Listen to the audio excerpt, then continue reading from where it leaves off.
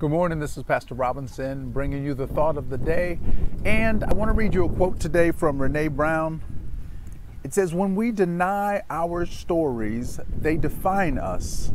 But when we own our stories, we get to write the ending."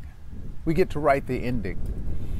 How many of you know that we all have some baggage from our past? And that's the kind of baggage you do want the airlines to lose. But what we do is we typically do some type of mental gymnastics and we try to brush it under the rug. But if you do that with your past, what happens is then we begin to become defined by our past. But I've got an idea. Instead of sweeping it under the rug, how about if we begin to own it? I mean, own it.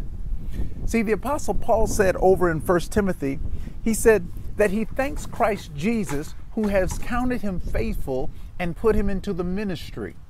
Then he goes on to say that he knows he's not worthy to be in the ministry, but that by God's grace, he has become what he's become. On top of that, the Apostle Paul said, I'm not worthy because I was a persecutor of Christians. I was a blasphemer, and I've done much evil. But because he owned his past didn't define him. And I want to tell you, if you and I will just own our past, we will be able to write our own ending. Amen. So go on out there today.